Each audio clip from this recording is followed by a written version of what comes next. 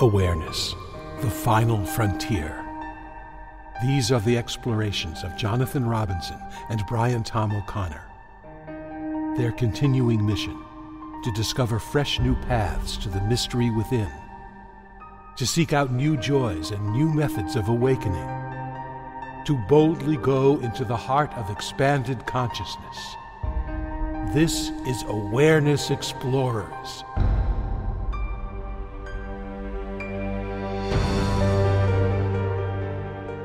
Welcome, welcome, Awareness Explorers, whether it be morning, afternoon, evening, or the middle of the night. We are here to explore, inspire, and hopefully help you awaken. I am Jonathan Robinson, and I'm with my trusty co-host, Brian Tom O'Connor. And the topic of today is one that I think has a lot to it, a lot of meat to it, a lot of good stuff. It's the story in your head, how we get lost in our stories, how to get out of them, what they are, how to free ourselves, all kinds of stuff around stories. That's the story that we're doing today. So, Brian, when I talk about stories and the story in our head and what to do about it, what shows up as a story in your head? Well, the first thing that popped into my head when you gave that introduction was so funny because you said, welcome everybody, whether it's the middle of the day or the middle of the night, we want to awaken you. I thought, well, if you're talking about the mundane meaning of awaken, we don't want to wake you up in the middle of the night. But we're not talking about the mundane version. We're talking about the real thing, awakening to your true nature. And your story about your life and the story about your experience and yourself and what you're going through that you spin endlessly is, I think, one of the veils to your true nature. So I'm really glad that that we're exploring that today. Yeah, and there's going to be a lot to it because I've really looked at this topic. And one story I have going before I forget is a story of gratitude for all our Patreon supporters. It always feels good to be supported, and that's a story. So if you're interested in getting a bunch of free stuff for as little as $1 a month, go to patreon.com/awareness explorers, and it's all in there for you. And thank you for all our supporters. So another story I have going in my head is that stories are the main thing that keep us from awakening. And you know, we have stories about ourselves. You know, I'm a good person, I'm a bad person, I'm a failure, I'm a success, whatever that is. Then we have stories about each other, like that person, you know, all based on the past. You know, they're likable, they're funny, they're capable, or whatever our stories are about other people. Then we have our stories about the world. You know, the world's going to crap, or the world is doing great, or it's the best time in human history, or whatever it is. Everybody has different stories. And then we have the story about the current situation that we are in. Like, it's a good day, it's a bad day. I'm a failure in relationships. I'm great in relationships. I'm rich. I'm poor. I'm sick. I'm well. You know, how our day is going. So we have all these layers of stories, all of which we get involved in. And the only commonality between our and other people's stories is that we tend to get fully lost in them and believe them and have a hard time seeing outside of them, even though they are completely a concoction in our own mind. And outside of your mind, that story does not exist. That's absolutely right. I sometimes talk about real reality versus virtual reality.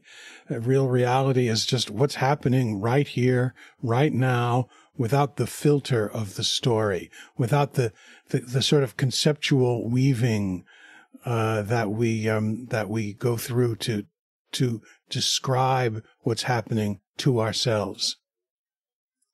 Yeah, and that's always pretty simple. You know, it's kind of like looking at a still photograph in a movie. You know, one frame, there's not much going on. You know, it's just like you're there. But the movie is there to take you away and get you believing in all kinds of stuff. And we kind of have this movie going, and we forget that the movie is made up of thousands of still frames each day that if we just watched or noticed that still frame, the still moment of now, that we could feel peaceful and we could be aware that we are awareness. But we get so lost in our stories that is obscured. And I don't know, did you ever read the book Sapiens by, he has a hard name, something like Yuval Harari? I have begun that, but I have not finished it. It is fascinating, though. I'm partway through it. He basically says that what makes human beings different from all other animals is the fact that we get very involved in stories and that we have shared stories. So we have a shared story that green piece of paper or whatever pieces of paper or plastic are valuable. And because everybody shares that story, we can do things with money that dolphins can't do. And this ability to share stories is a great ability, and it's also a great burden. That's right. It is a great burden, but it is a great ability. And there are, of course, obviously, for every mental function, there are uses, practical, everyday uses. We want to create a little story about what's the best way to do something like schedule an airplane ticket or something like that. We're not talking about the practical stuff. We're talking about, particularly, I find, what happens after you're experiencing some sort of emotion that you'd rather not be happening. That's the story that spins. It says, he shouldn't have said that. She shouldn't have done that. Or, oh, look at me. There goes my failing or my fault again. Or I'm angry at this. And that keeps spinning. That's the story that veils our true nature of pure experiencing.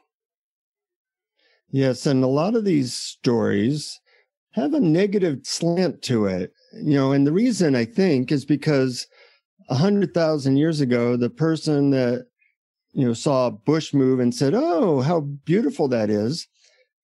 They didn't necessarily pass down their genes because sometimes that moving bush was people from the next village being camouflaged who would then club them to death.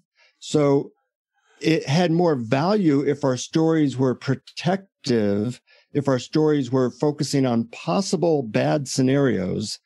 And therefore, the mind is geared generally towards possible bad scenarios that at one time had survival value, and now they just kind of make us feel bad. And we are descendants of 100,000 years of people having paranoid bad stories in their head and believing them. And now those stories lead to heart attacks and depression and all these other things that we don't seem to be able to get free of until we either go to a lot of psychotherapy or do awakening practices. What do you think? Well, I think you're right. And I think that it's important to notice what triggers these stories. If, as you say, it's triggered by some real and present danger that you need to know about, and you need to know that, for instance, red and black stripes moving through the jungle might be something to avoid. If that's the kind of story you're talking about, that's fine. But what happens is when we don't like our present experience, particularly our present emotional experience, the story is all about the strategies that we employ to prevent that feeling from happening again or to make it go away now. Like, if so-and-so acted in such a way instead of the way they did, then I may not feel this way. And that part of it is very safe for you to assume it's not true. Yeah. And one of the techniques for dealing with story is, Byron Katie has this question, is it true, or can I know for sure that it's true? And just asking that question gets a little bit of doubt in there. Like, well, I don't really know. I know I have a story creating mind, and maybe some of these stories really are totally false or maybe not totally true. And that's a beginning. Another thing that I sometimes ask is just the question, what story am I running now? Right. That brings awareness to it. Like, oh, there's always some story going on in the head. It's just a matter of how much am I lost in it. And to bring it to awareness is the first step in perhaps not totally identifying with it. And then the next question I sometimes ask is, can I step out of it just for a moment? You know, like I'm in this suit, this constricted story. Can I just like put it on the shelf for a minute and see that it's actually a beautiful day and there's nothing really wrong other than the story I got going? That's right. I think those are really, really good techniques. And you're right that you want to sort of disidentify with a story. A good way of doing that is when that voice in your head is telling you a story, ask, well, who's it talking to? That's a good one. I haven't tried that. Yeah. Who's it talking to? It's talking to my awareness, I guess. Right. It's talking to you, awareness, not you, the individual body mind. Right. Right. Yeah. I always found it interesting. You know, we obviously love stories. That's why we watch TV, dramas, and movies. And I always found it fascinating that some people actually pay money to go to things like a horror movie, you know, that we're entertained by our stories, and people are entertained by different stories. Some people are entertained and they love their poor me story. You know, if you talk to them, you know that you're going to get a poor me story, right. or a horror story, or a romantic comedy story. You know, it's funny. We pay money for these movies, but in our lives, we also kind of buy a ticket to enjoy the story. That's right. Well, I just came up with a theory about that. Just a second. Yeah. Okay. So you go to some horror movie and you're watching it and you're scared, you're frightened, you're feeling this intense emotion. And then it's over, it's released. You realize it was only a story. It was only a movie. That's like a little microcosm of the awakening experience. Oh, wow. I really like that. That's a whole new way of looking at horror movies. That's right. And it really is that sense of relief. Oh, just like when you wake up from a bad dream, you say, oh, thank God that wasn't real. And there's that feeling of relief and peace and disidentification. And we're here to do that with whatever story we have. So you don't have to pay so much for these movies or these deal with these bad dreams. Yep.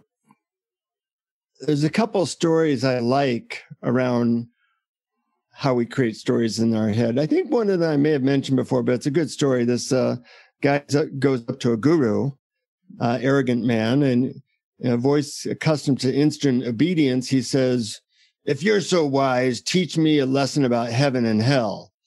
And the guru looks at him and says, I couldn't teach you anything. You're ugly. You're disgusting. You smell bad. You don't have a caring bone in your entire body. Just get out of my sight and stop wasting my time. Well, this gets the arrogant man all upset. He shakes with rage. He gets ready to punch the guru. And the guru says, that's hell. Well, the man realized this guru was willing to get beaten up to teach him this lesson about hell.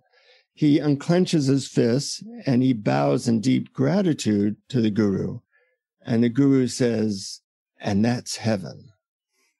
What a beautiful story. Now, what I like about this story is it shows that we really create our own heaven and our own hell through the story of what we interpret about reality.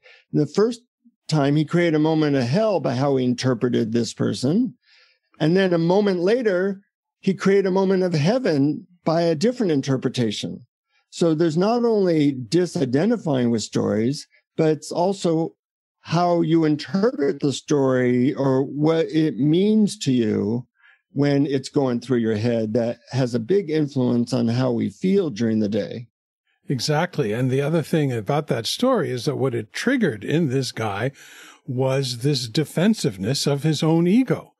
I'm not ugly and smell bad and awful. And that defensiveness of the ego is the illusory separate self that spiritual teachers talk about. Mm-hmm. And that's kept alive by spinning the story about it. Yeah, absolutely. And, there's some traditions, whether it be non-dual or other things, or simulation theory, that says everything here is a simulation, or everything here is our interpretation. There's a guy named Donald Hoffman who has a TED talk that's very interesting. He says, we have no clue whatsoever what is going on or what reality is. All we know is what helps us to survive. But reality, according to physicists, if you took out all the empty space in our body, we'd be the size of a period at the end of a sentence. Everything else is empty space. We're 99.99997% empty space. Well, the fact that we even have bodies in a way is a story, or the fact that we know what's going on at all is a story. And having that humility can be helpful in being a little bit suspicious of whatever the mind is throwing at you at the latest moment, and kind of helping you see, well, I don't really know what's going on, but the story I'm running now is this. I don't really know what's going on, but the way I'm interpreting this is this. And with that type of way of looking at the world, the background of the one thing that doesn't change, our awareness, our true nature, becomes more relevant, because everything else is just kind of made up. That's right. It is. And I'm glad you brought up Donald Hoffman, because I think he's a very interesting writer and thinker. And he says that basically we have evolved not to see reality as it is. Basically, our mind is just made up of little like icons on your home screen on your computer that represent some deeper reality, and all we know are the icons. And you could say the same thing about the stories that we weave about the world. They're just our little temporary representations of reality, but they're not reality. And when we can see through them, we start to see reality, and reality is a lot more peaceful than our stories. Yeah. Because our stories are usually about how to change our experience, how to fix things, how to make things different from the way they are. And the peace of awareness is that which allows everything to be as it is and is okay and is not arguing with reality. Right. We always have, to some extent, a slight argument going with reality. And my favorite Byron Katie statement is, when you argue with reality, you lose, but just 100% of the time. Yes. And a lot of our stories are habitual, meaning most people really only have like 5 or 6 common stories, and they just play them over and over again. Just like, if you go to the movies, there's only a few stories in the movies.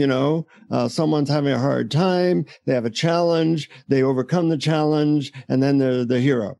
That's like the one story. There's almost no other story, but it almost seems like we feel that way with ourselves, that, oh, I'm having to face a challenge. It's kind of unfair. Things are working against me. Can I change things in a way so that eventually I end up on top? And, reality is not like that. Reality comes to us moment to moment. It doesn't have a story. It doesn't have this ongoing thing happening like a movie. It's just one moment, another moment, and everything else is our interpretation. And that's why I like many times a day just kind of asking myself, can I see through the current story? Can I see through Jonathan's current story? And once I knew that I only had like 5 good stories, and, it was just like, oh yeah, that's that story. Oh yeah, I know that one. Oh yeah, my old friend, the self-pity story, or my old friend, the relationship story, or whatever it is.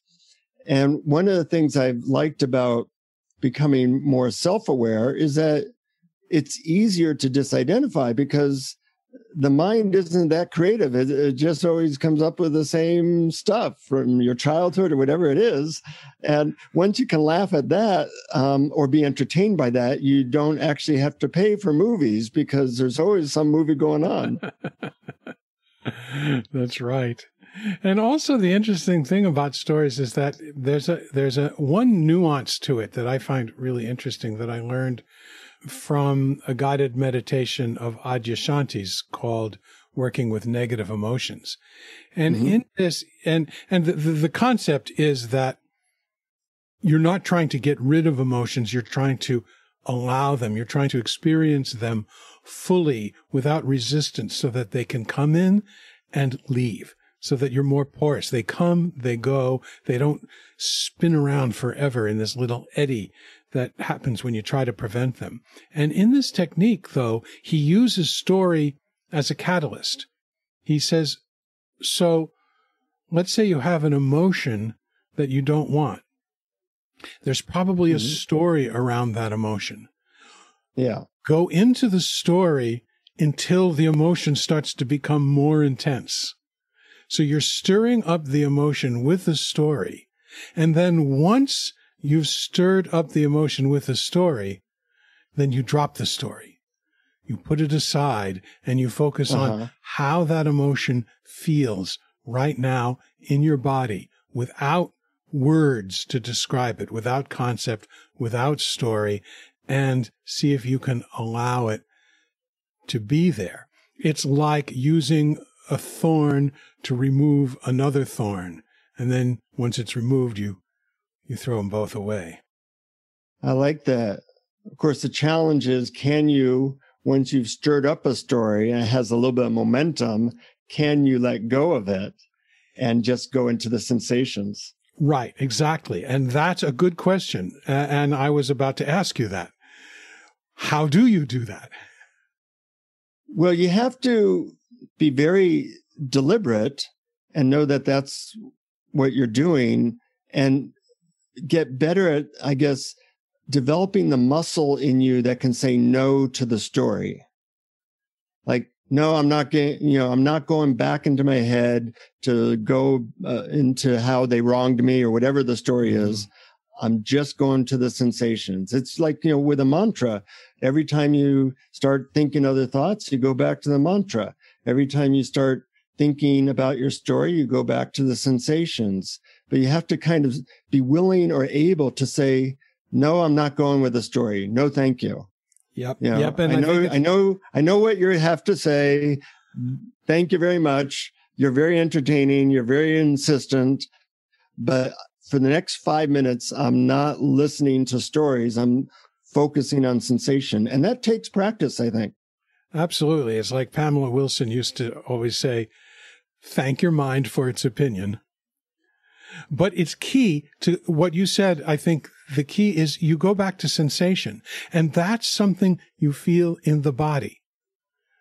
You sense, you see, what are my body sensations right now? Because when you're focused on your body sensations, it can only be here and now. And story is all about the past and all about the future in an attempt to change or get rid of what's happening now. But your body sensations are right here, right now. Focus on them without the story. I think that's the strongest and most useful technique. And the only other one is that disidentification, being, well, who is hearing the story? Mm-hmm. What is the story appearing is another way of saying it. Yeah. However works for you. Yeah. And, we've given probably 10 methods in this particular podcast, and it's really up to people listening to say, okay, a lot of these methods are 5-second methods, which are my favorite. Who's listening? What's it in? Can I see through this story? What story am I running? All these different methods. And if one of these appeals to you, I encourage you to write it on a Post-it note and just use it throughout the day. Because if you can get a little bit of freedom from your stories, you basically have altered the course of your life, and it's really a matter of sometimes one method works, sometimes another, but I think these are all great ideas. One thing that helped me to see through my stories was the Enneagram, of all things. Are you familiar with the Enneagram? I am. I'm a 3 on the Enneagram, and I saw that, most of my stories are based on what 3s do. That's one of 9 personality types. And when they start to have less surprise, like they started to become more like a movie you've seen 10 times or 100 times, then I could not identify so much with the stories. And the 9 different personality types in the Enneagram each have a type of story or type of view that they habitually do. And you can learn about what your type is. You can Google Enneagram test, find out what type you are, and then see, oh yeah, I do tend to do that story a lot. And once you're onto yourself, once you're a little bit suspicious of yourself, it's easier to not take your story quite so seriously. Yeah, it really is. But the real trick is the story about, I think, the hardest one. Well, maybe not the hardest. Maybe the story about yourself is harder. But at least equally hard is the story about how other people should be different and why the other people were wrong to make you feel the way you do and what they should do differently and what you should tell them in your mind and all of that. That's really thorny. But I agree that once you look at them, you see the same pattern even to that story over and over again whenever you're upset with somebody. It's the same thing. And it's good to know we all have similar stories. I mean, who listening does not know that story? Oh, they done me wrong. I mean, it's like the half the songs in the world are about that. Yes, they done me wrong. They failed me. They insulted me. They don't want me. They don't love me. They're trying to get me to do something I don't want to. All of that stuff. And I think what really happens when you start to look at it, and I would hope that this would happen to all our listeners at some point, is you get really tired of the stories. You go, oh, okay. All right. I'm done. This is, forget about this. This story has spun in my head so many times. I'm done with it. Yeah, having a little bit of humor or perspective, or sometimes I make fun of my stories. Oh, yeah, that story again. Yeah, it's starting to get a little dull. You need some new material. You need something fresh. You need some new material. You need something fresh. And the thing that's always fresh and always new is what's happening right now in your sensations without words to describe them, in right now in present experience and the background of awareness. Mm-hmm. It sounds like a commercial. Sorry, but I can't help myself. And we sell it to you for free. That's right. But wait, there's more. It's partly about story and how you can instantly get out of them by changing your relationship with them. One last thing, when society's going through a lot of stuff, it's really easy to get stuck in the societal story. And, the political story. And a lot of people get very stuck in that. And I'm not saying you shouldn't be aware of the news and what's going on, but if certain stories infect you in a way that debilitate you, one thing to do is to try to not expose yourself to such stories. Sometimes you may have to turn off the news so that you're not so subjected to a story that is kind of eating away at your peace. And I think that's a way to sometimes deal with stories as well. Just be careful what you allow into your brain, because all of those stories, whether it be a friend or the society or the news, can overwhelm your ability to find the peace within.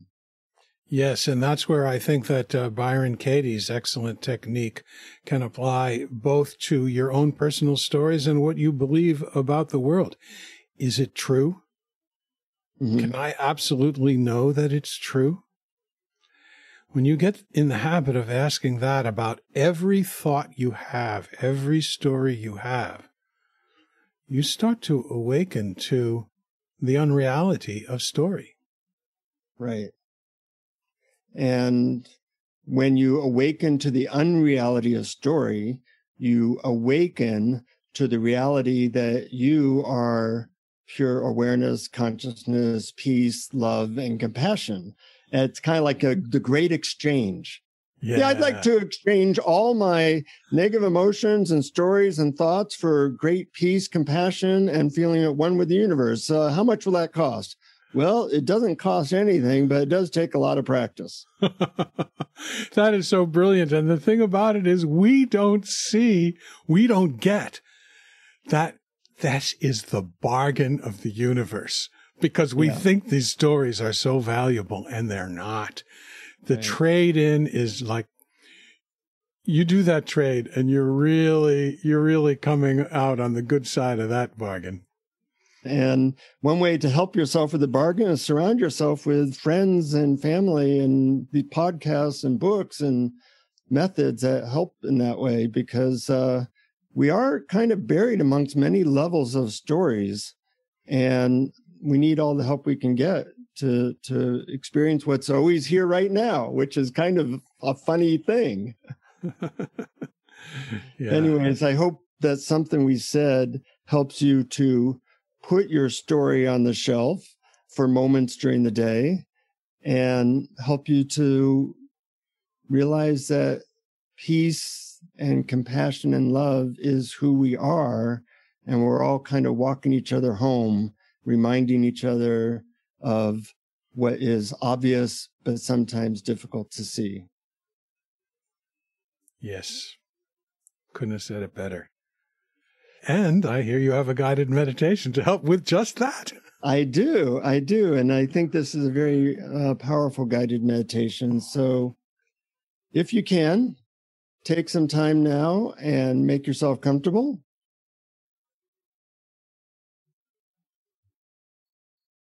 If you can, close your eyes, take a couple of deep breaths. And I want you to become aware of any sense of a story you have going on in your head right now. It might be a story about your business or a relationship or your life. It might be a poor me story. It might be a gratitude story.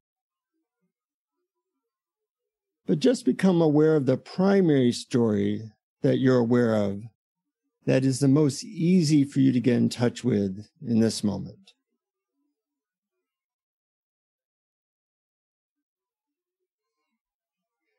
And as you become aware of any story that's running through your head, realize that it's just a story. It's a mental loop you have going on in your head. These stories we create are like a movie that we're in the middle of. And in actuality, a movie isn't real. As soon as you step outside of a movie you're watching, it loses its impact on you. In the same way, once you recognize that a story is just a story in your head and it's not reality, you can be less impacted by it. So imagine you can take this movie you're in, this story you're in, and place it right now in a big box on a shelf near you. Imagine that now.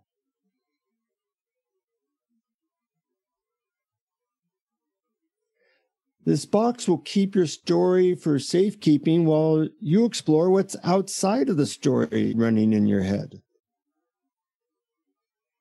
You can retrieve your story later on if you want, but for now, with that story freed from your head, there's a little more space in there.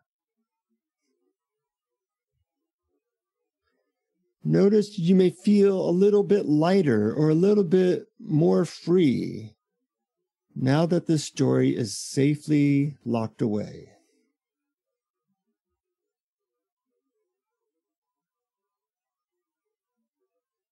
And finally, there are stories that are so subtle or so always present that we don't realize that they're a story. Mostly because it's like a fish in water. They're invisible to us. One of those stories is a story we have about time.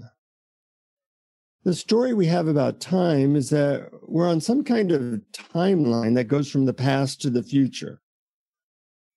However, in our direct experience, we're always just in the present moment, and the future is not guaranteed. So right now, imagine this story of moving through time, which we make up, is also lifted from you and drifts into the secure box for safekeeping. What's left is simply being here right now, with no past and no future.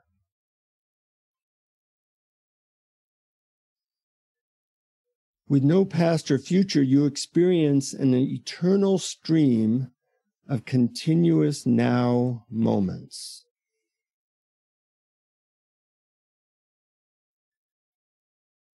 So the story of time, as well as all the other stories you may have had in your head, are all safely and securely stored in this box on a shelf near you, freeing you to fully enter into the now stream.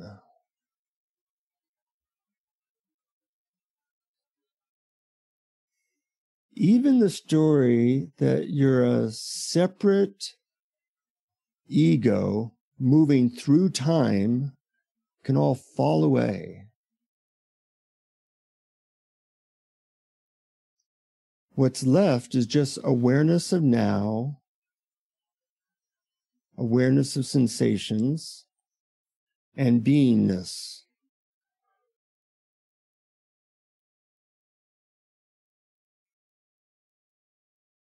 Thoughts and emotions may continue to drift by, but you gently let them go as you identify with the ocean of awareness rather than gain lost in the thoughts drifting by.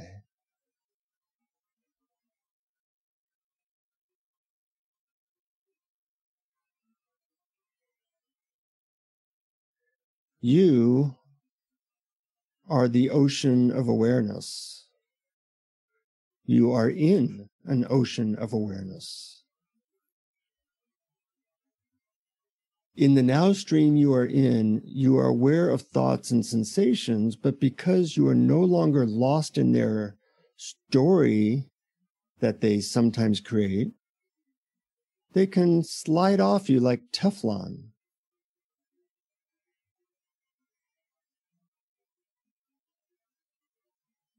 Your thoughts or sensations or story no longer need to stick to you and cause any reaction.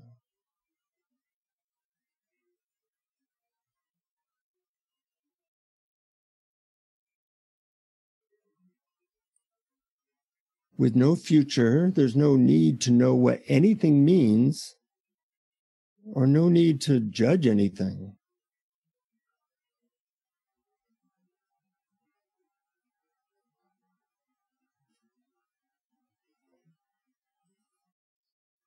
In this now stream you're in, you can be totally innocent to experience each new feeling and sensation in a completely fresh way.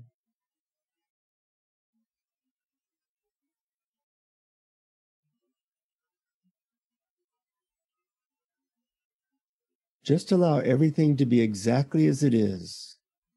Complete innocence to the thoughts, vibrations, and sensations that you're now experiencing.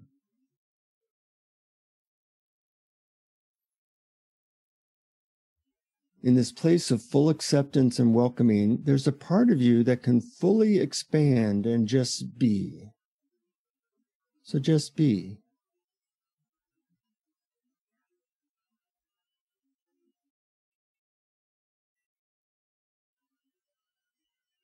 Enjoy the feeling of nothing to do, no problem to solve, no story to believe.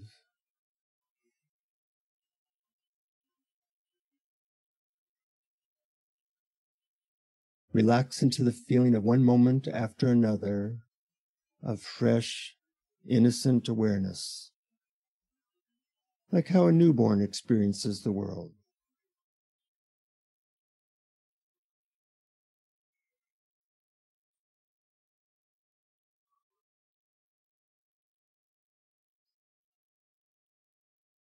Notice if you get lost in thoughts or story, and just gently say, no thank you, and come back to the now stream of sensations.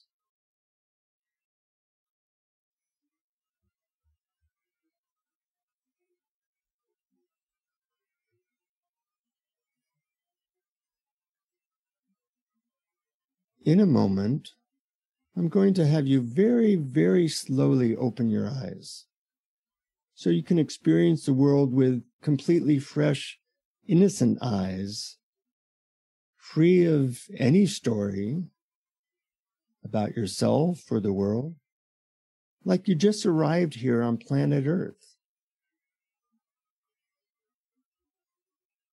Take your time to very, very slowly open your eyes as if for the first time.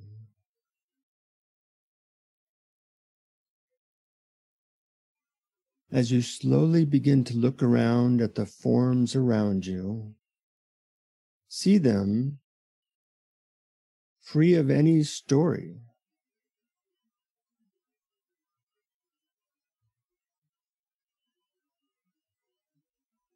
Begin to move your body like a newborn, as if moving for the first time, marveling at this body instrument you have control over.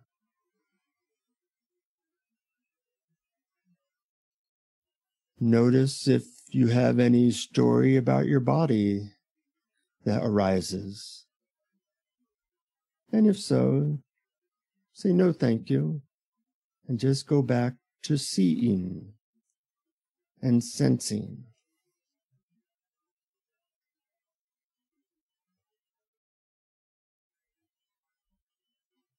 Finally, when you're ready, move very, very slowly into your life, maintaining your connection to awareness,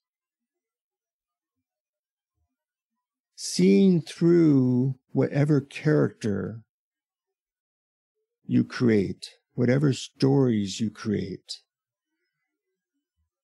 and let them pass through without getting involved in them, like water off a duck's back.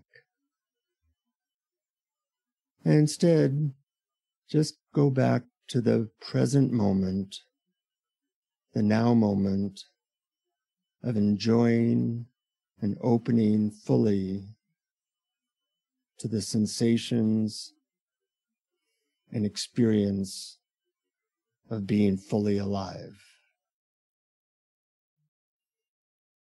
Enjoy the rest of your day. So, life outside a story can be a wonderful experience. Yes, just like it is right now. Mm-hmm. I don't even know how I can continue with this podcast after that. That was... I do what? You look like you smoked a couple of doobies there, Brian. Oh, I feel pretty high. That was wonderful. That was one of the best meditations ever. I thank you for that. Really went deep and I experienced it directly. It was great. Thank you so much. What a gift. Very welcome. And stories aren't all bad. I just create a story that I did a good job. That feels good. As long as I don't get too attached to it, So, it's not that stories are bad. It's that our especially involvement and feeding of the same habitual negative stories, Right. which block the peace that's happening now, is something to be very aware of. Right. And you're right. It's not that stories are good or bad. As a matter of fact, good and bad is a story. Oh my gosh, you're right. It's just they're not. It's just that they're not true. A story already. None of which is true. Yeah. Really good. And it goes well with our last podcast about beliefs. Yeah. And of course, they're related in some ways. And, we need all these different angles to get free of these things that we get attached to. And if you like one of these podcasts, first of all, tell your friends, but also feel free to listen to them repeatedly, because sometimes it goes in deeper a second time. And a story I used to have is you only listen to things once. And then I said, well, why is that? Or I only see a movie I love once. Well, why is that? And once I stepped out of that story, I saw that sometimes I got greater value when I saw a movie a second time, or read a book a second time, or listened to a podcast a second time. So our stories can be pretty limiting, and questioning them can be very expanding, even if it doesn't lead you immediately to pure awareness. Yeah. And I'm glad you mentioned how this is connected to the belief episode in our previous episode, and it's also connected to the pure conscious experience episode from before that, or pure experiencing, I think we called it. Yeah. It's all connected. It's all one. It's all connected. That was a lot of fun. And thank you again, listeners, for joining us in this exploration. And feel free to email us.